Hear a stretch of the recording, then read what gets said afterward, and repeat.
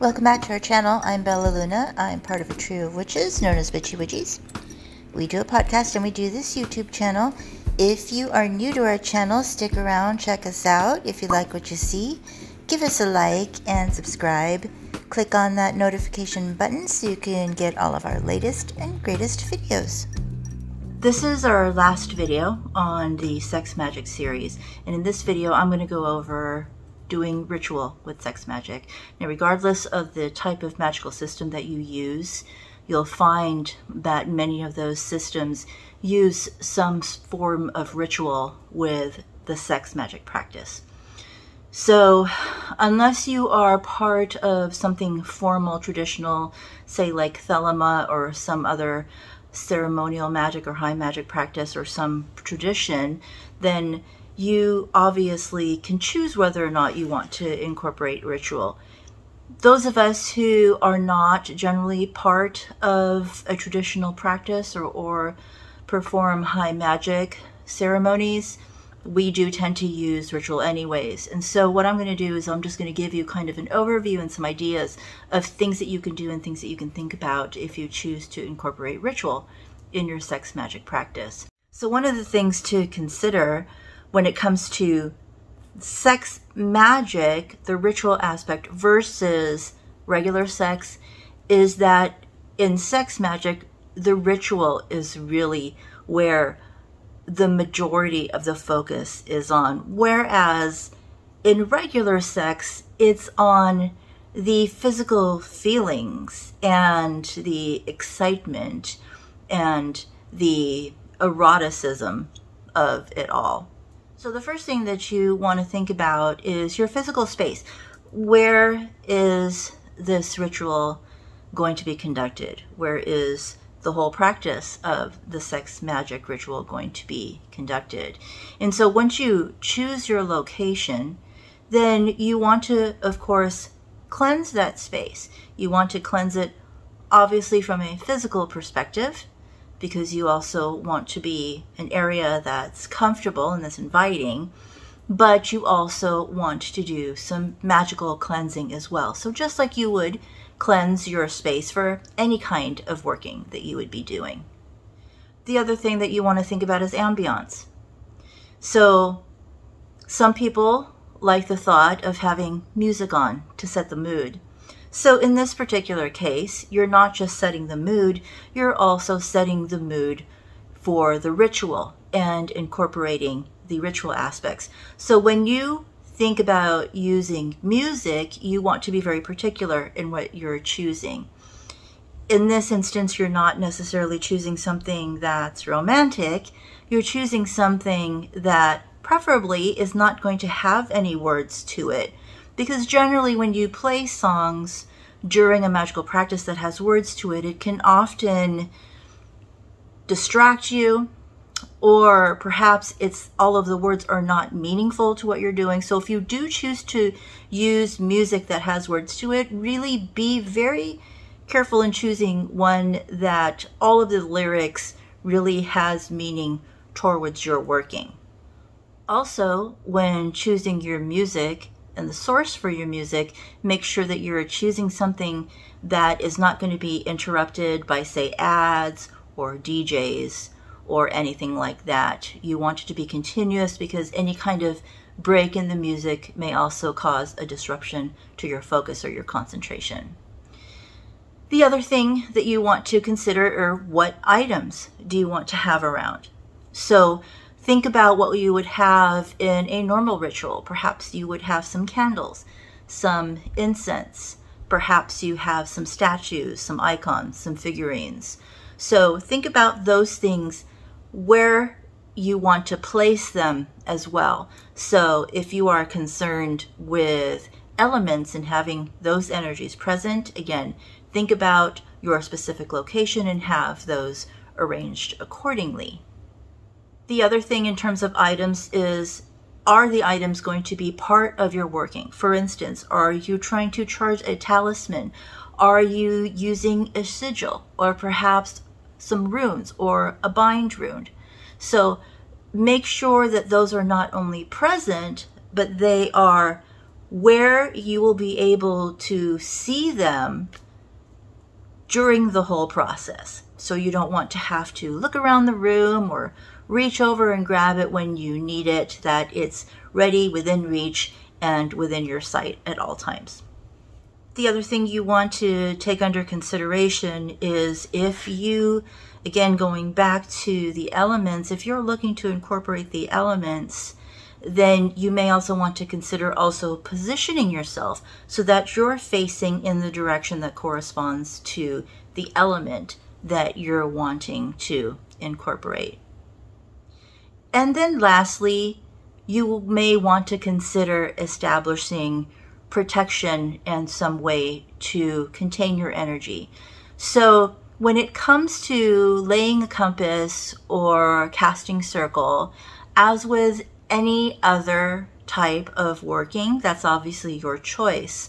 But again, you want to take that under consideration, and you want to make sure that you plan for that, because if you do choose to do that, then you want to make sure that you're going to capture the whole space where all of that activity is occurring. So now that we have your space ready for the ritual, you want to now focus on your body and prepare your body. So again, going back to just like you would perhaps prepare yourself for any ritual, you want to cleanse yourself. So if you are taking a cleansing bath, a ritual bath, or even a shower, you want to visualize that any kind of negativity or stress or angst towards what you're about to do is washing away and going down the drain as it's washing off your body. And after you do your ritual bath, then you want to take a moment and relax, gather your thoughts, and get yourself in a state where you are going to be ready for ritual. And again, I have to really put emphasis on, yes, you're about to have a physical encounter with somebody, but the focus really is on a ritual. So get yourself in that mindset and ready for that. When you're ready to begin the ritual, if you're about to do so with a partner or several people, then you may want to consider doing some preliminary things before you get started. And so some really simple, easy techniques are doing some breathing exercises with each other and trying to do maybe some synchronized breathing where you are breathing in and out at the same time, or taking turns so as you breathe in, the other person is breathing out, and vice versa. Basically, this helps you not just to relax, but also to connect and get yourself connected with each other on a spiritual level as well. During the sex magic ritual itself, I just want to make a note on the orgasm. So if you remember my video on monofocal, duofocal, and polyfocal, when it comes to orgasm, it does tend to be the end result and the focus when you're doing monofocal and duofocal. But when you're doing polyfocal, orgasm is not necessarily always reached. And so that's something to bear in mind, and to not necessarily be disappointed or feel like it's a failure if, say, especially if you're in a group situation and you yourself personally have not reached orgasm. However, when you are doing it with yourself especially, or with just you and another person, then the orgasm certainly is going to be more of a focus in terms of what is going to be activating your spell work.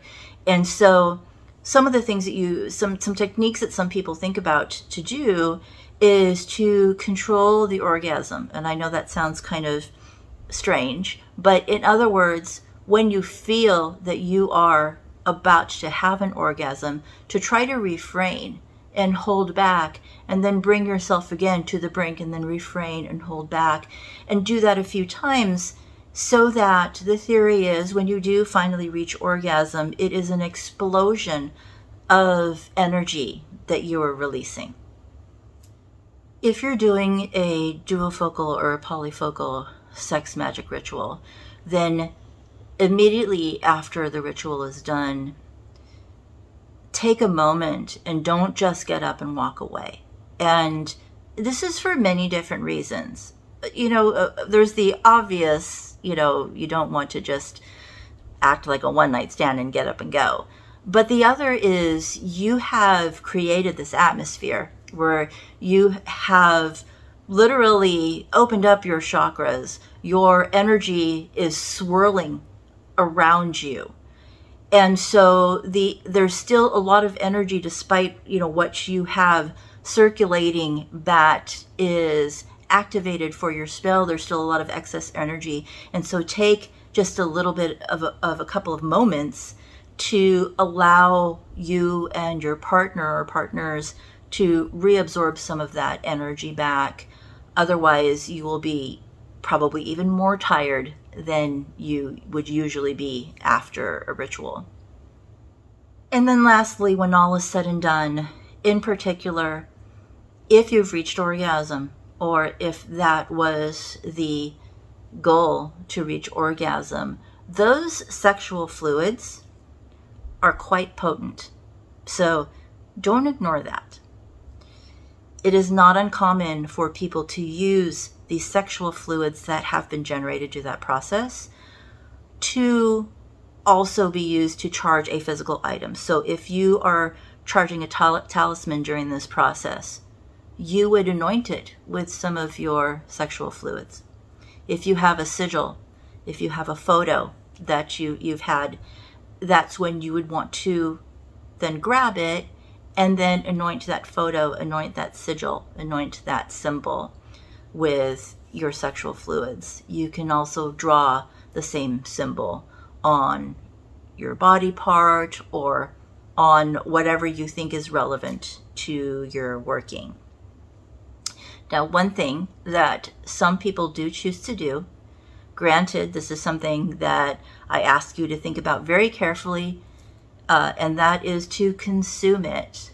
And again, if you're going to do that, make sure, number one, you are really very comfortable knowing who your partner is. There's no sexually transmitted diseases. If it's yourself, obviously, you know yourself. I'm not trying to make this gross or anything, but it's some people do actually maybe just put a drop or two in a glass of wine and then consume the wine. Because consuming, again, that very potent and very heavily magically charged fluid can really make a world of difference and give such an oomph to the working that you just did. So when you are completely done, and if you have cast circle, then this is the time that you would open your circle. If you are one of those who do a banishing afterwards, then you would do that. So basically, the same thing that you would do at the end of any ritual that you would normally do is what you would do to wrap up and close everything off. So with that, I hope that I gave you guys some ideas to use. Again, unless you're part of a formal tradition or follow a very particular practice, the ritual is, for all intents and purposes, a choice on your part. As I said, many of us do choose to incorporate ritual with sex magic. And so even if you're not sure, give it a shot. See if it is something that you would like to do. It really does tend to really increase the potency of the whole experience altogether. So give it a try. See if it's something that you like. And with that, thank you so much once again for joining us. Don't forget to like and subscribe, and we'll see you on the next video. If you haven't yet, head to Amazon so you can get our latest book series. It's 4 books on 101 ideas for the practicing witch. 101 oil blends for spells and rituals. 101 herbs for your magic practice.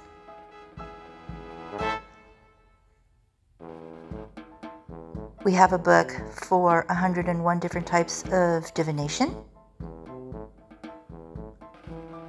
And 101 tips for the new witch. These books are beginner friendly, but hopefully you will find some new and unique ideas and things in there that you wouldn't see in a typical beginner's book.